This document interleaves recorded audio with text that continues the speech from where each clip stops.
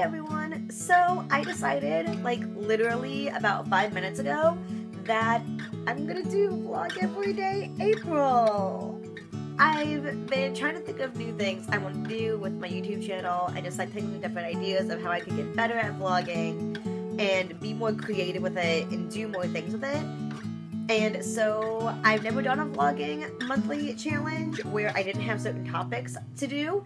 And so I'm gonna try it. I'm gonna try vlogging every day April, where I can still do all my book videos, and maybe I can do some ukulele stuff, but maybe do other like daily vlog things. So I don't know if there's anything you want to see this month, let me know. And I think I'm gonna do it in a way where I film one day and then I'm gonna post it the next day. So technically I am filming April 1st on March 31st, but it's going to be posted on April 1st, if that makes sense. So, yeah, we'll see how this goes.